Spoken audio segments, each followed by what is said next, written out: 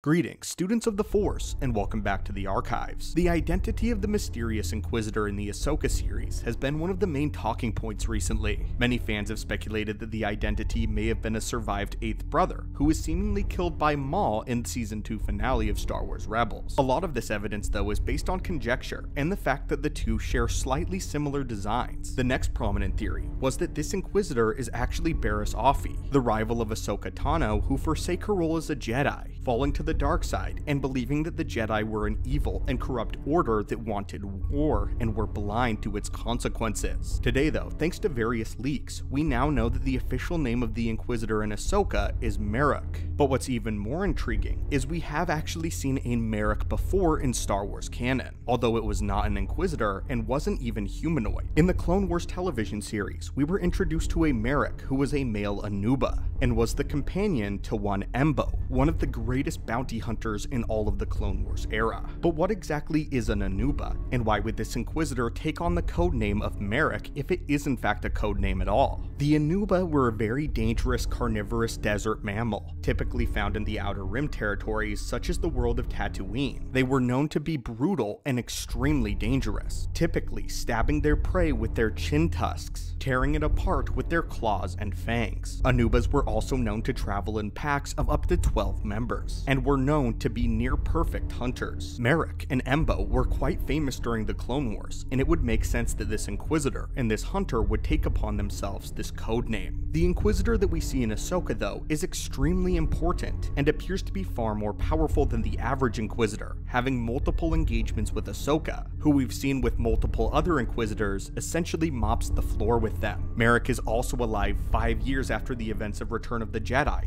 making him quite possibly the last Inquisitor. This is incredibly impressive, as most of the Inquisitors were killed before the events of even A New Hope. There are also theories that remain that state that Merrick could have been a sort of secret apprentice to Lord Vader, a Darksider that showed great potential, but was eventually cast aside once Luke Skywalker was discovered, and Vader set his sights on training his own son as his new apprentice to overthrow the Emperor. This does not mean, though, that Vader did not have other contingencies, creating an interesting dynamic between Merrick and Ahsoka, both trained by various versions and iterations of Anakin Skywalker, a light side hero and a dark side conqueror. But anyway, my friends and acolytes, what are your thoughts on this and the official name of this Inquisitor in Merrick? Who do you think that this Inquisitor is? And is the name Merrick a code name or the official name of this Inquisitor? As always, acolytes, may the Force be with you.